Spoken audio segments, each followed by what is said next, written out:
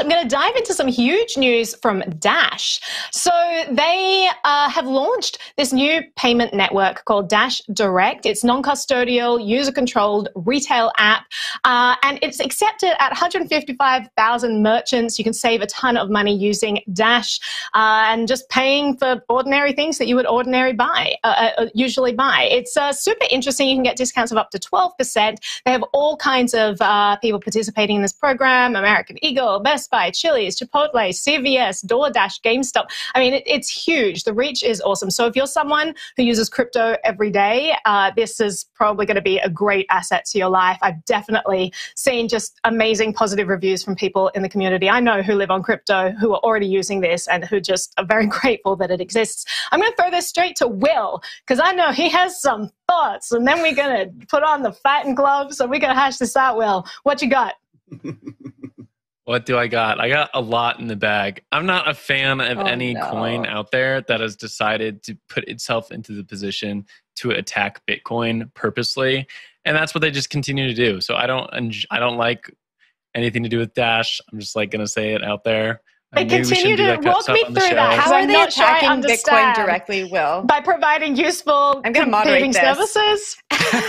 We can go through it. We can go through it. The original team, large pre-mine, held onto the coins. Now they add a lot of integrations for payments.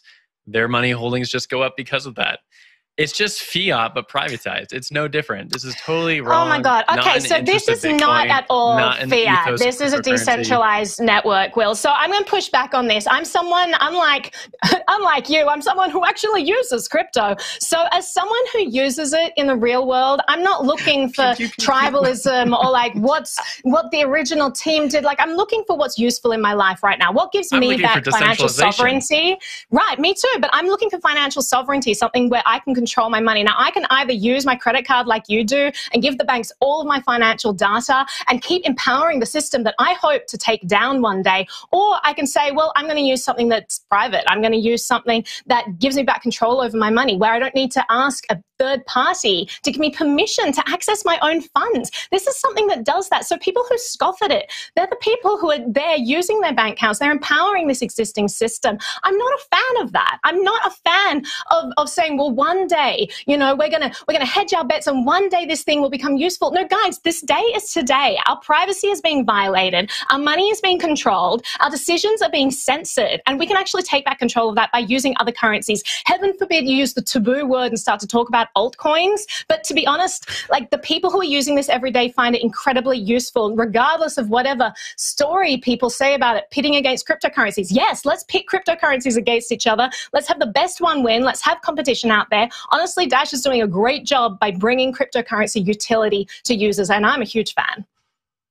I think this kind of shows like the big difference between Bitcoin and the rest of the currencies out there. Bitcoin is trying to operate as like a sovereign asset of value, and then it'll become a payment network. It All used these to. other currencies It used to be about the payment networks, right? They're trying to be payment network. Dash is no different than fiat. You price everything in fiat still. You're just using the Dash network. You're still pricing in the same way. Bitcoin's trying to undergird all of it. Who cares? I can price it in whatever I want, and I still have financial sovereignty. So let me price it in whatever's most useful to price it. Let me use whatever systems are out there, as long as I get financial sovereignty. Well, I earn my Dash. I get donated Dash. You know, there are lots of different ways I won't disclose on air, but you know, there are so many ways to get cryptocurrency. I'm a fan of using crypto. You should use crypto whenever you can. Shut down all the things but savings that have is also one way of using your crypto. No, I'm not a fan of Dash. I agree. 100% savings is a use for crypto. It's not the only use. And people who are like Bitcoin maximalists seem to think it is the only use. I'm sorry, but there are people out there who want control of their money in all areas of their life, not just for their savings. Like, my savings are great, but I believe in the utility and the future of Bitcoin. You know, I am going to be using my Bitcoin now. You know, I'm going to be having most of my money in Bitcoin. I'm not going to be having my savings in fiat.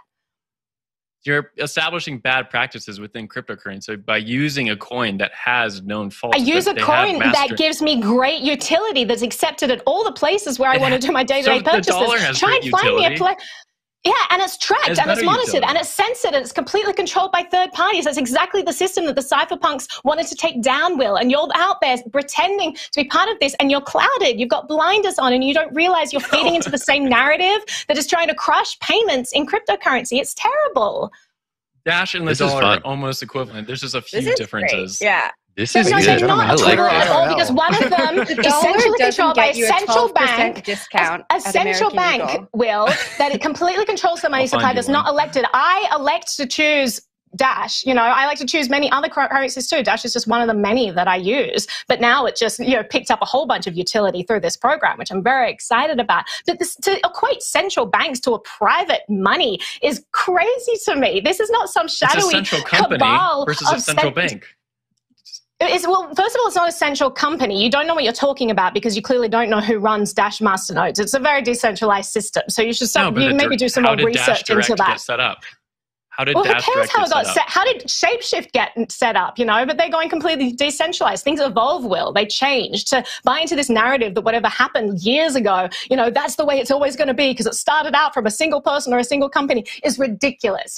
We're here to create decentralized systems. We're here to create networks with other people and build teams and then build more, evolve those teams, grow them, decentralize them. I think that this is a great product. And what's more is I can save a ton of money. Not only do I get back financial sovereignty and I don't have to ask a middleman like, hey, PayPal, will you give me permission to get my money out today? I just use it and I save like 12%. I'm going to be saving a ton of money while you're off, using your fiat credit card, getting everything tracked. JP Morgan's going to be hacked again. Your details are going to be out there on the web and I'm going to be here being so happy with myself. Well, I'm going to be so happy with myself, okay?